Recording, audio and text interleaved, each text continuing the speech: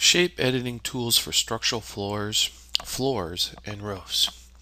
So here we have a flat or non-sloping floor or roof. And we want to put in some high points or low points so we can drain.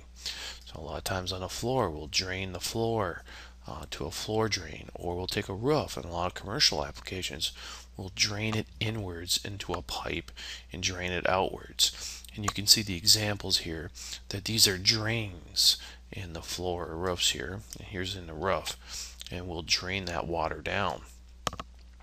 A good example of that is at a gas station. Over the pumps, they will drain it down the middle, right? So we basically can put various elevations to a particular shape so that it slopes.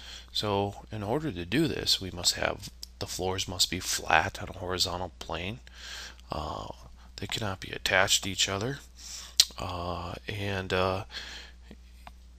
we basically had to have a nice flat roof or a flat floor or a structural floor for us to be able to create some sort of shape to it in which we can drain water off of the floors or roofs.